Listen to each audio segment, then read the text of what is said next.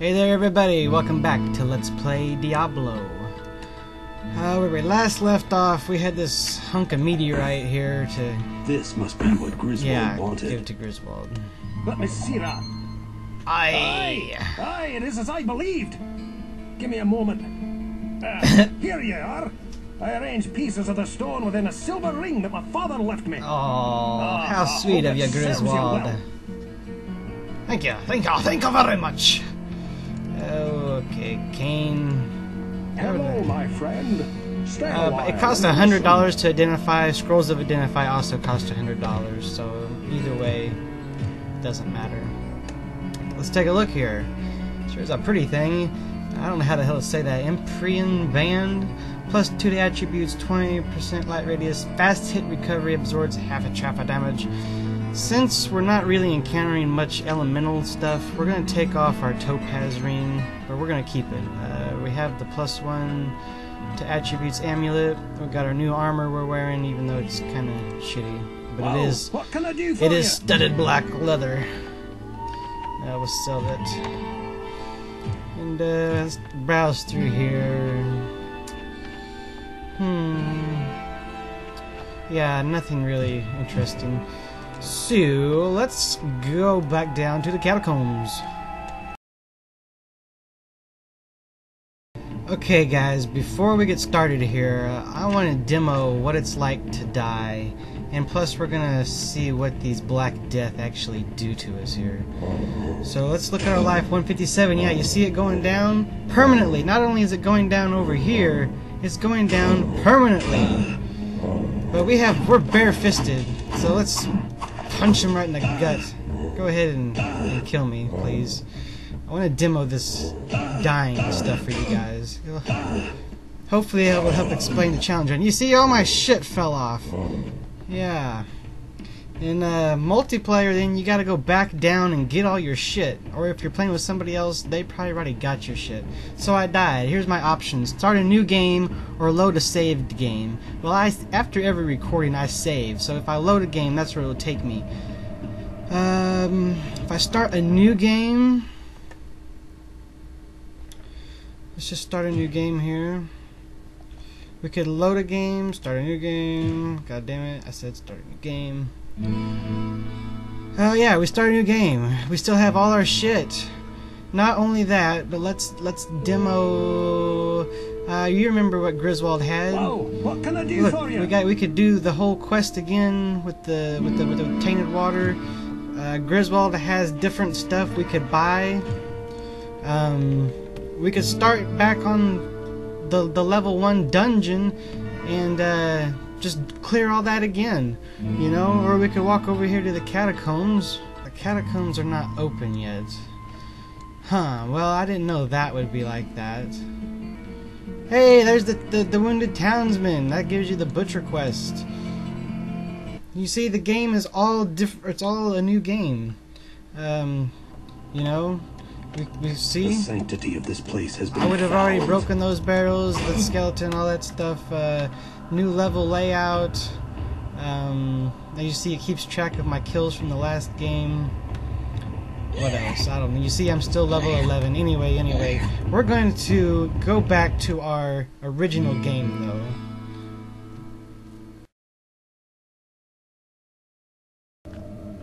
So yeah, hopefully that gives you guys kind of a better idea of what this challenge run is. You know, as opposed to starting a new game and continuing on. You know, if I hit a hard spot, or like if you got these Black Deaths. Let's back up a little here.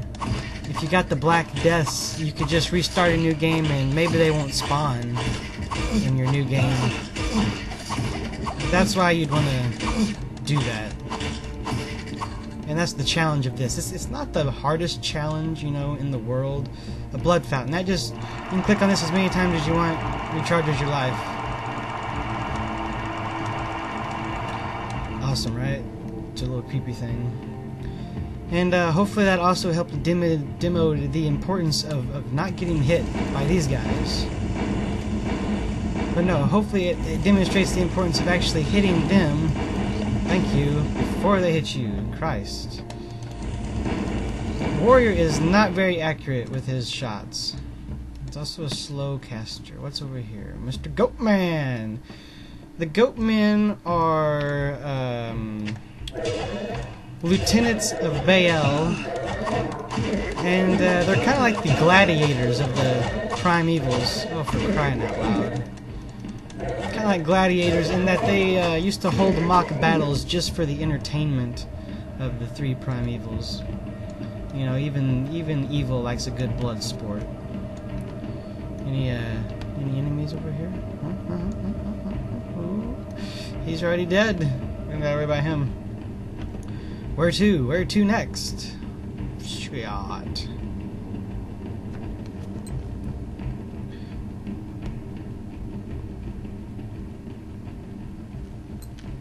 Okay, here, let's see what's in this room. I don't trust anything. Scary. Scary. What was the point of that? It's like a closet within a closet. Oh dear. Let's back up here. We might want our other weapons here. It's really getting annoying switching these around, but luckily I won't have to do that. There's no more Black Deaths after level 5. Wrath Raven. Wow, I can't hit shit here. Yeah, whenever you hit these guys, sometimes they have a tendency to transport, to teleport around. I don't know. I don't think they're actually supposed to do that, but whatever, whatever. Hey, by the way, you noticed I was fighting barehanded a while ago when I was, you know, demoing that? In Hellfire, the monk actually gets a bonus from fighting barehanded. Look at that. There's a unique over there. He wants to play with us. Looks like he's too fast to be a Black Death. Thank God.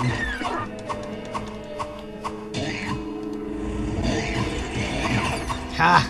Let's light this place up. It's a nice effect when you cast fire, you know, it actually lights it up.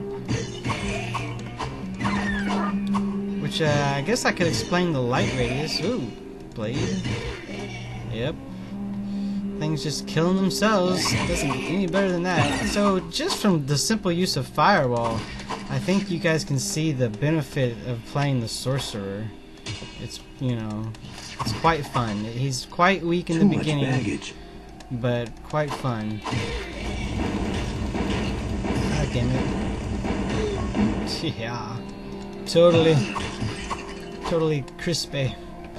Too much baggage, always got too much freaking baggage. I'm gonna have to sell that thing. I'm tired of carrying it around. I only had it just in case I decided to go toe to toe with the zombies. Since they're undead, it would have done a little more damage. But I prefer the ranged. I mean, it's more of a challenge not to get hit than it is to just, you know, get your face bashed in by every animal. I did level up. I should probably... There, looky there. He's hiding. Come on. You gotta get him straight. Jesus Christ, he's getting a little close. God bless! You're the worst aim ever! What's in there? What's this? I don't know what's in there yet. Let's walk around over here. Let's explain the light radius after we kill these guys. So you can kind of see my light radius. If I take this off, I don't notice much difference right there. But anyway, there is actually a technique. Well, if you have, the more light radius you have, the easier it is for your enemies to see you. Like, they'll see you from further away and be activated and run up. If you get items that give you minus light radius, it's almost like a stealth assassin technique where you can kind of creep around without activating them. So it's kind of just a gameplay choice, you know?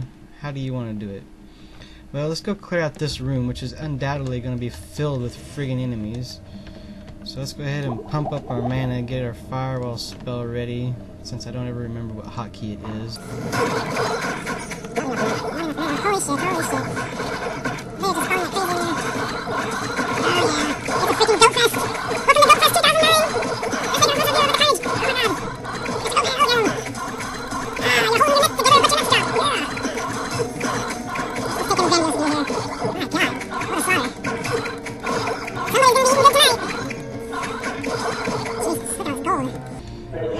what items fell.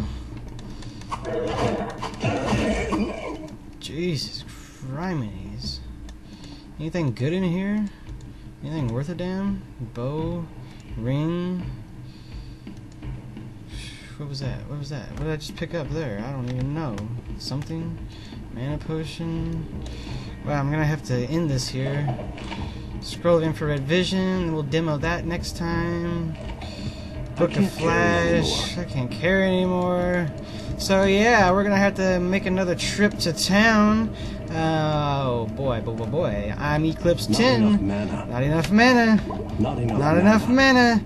Thanks for watching, everybody.